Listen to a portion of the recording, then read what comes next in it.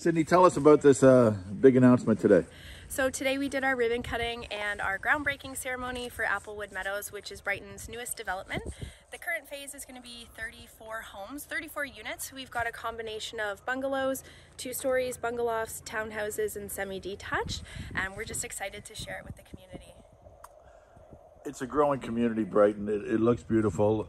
Talking to one of the homeowners now, she's just thrilled with the starting of her home, the adjustments that have made to her liking, and she can't say enough about it. Just talk a little bit about what this is going to do for the community. What it allows is people to come to us as a builder, not necessarily as a custom builder within a subdivision, but with a team that's able to customize if somebody needs something special.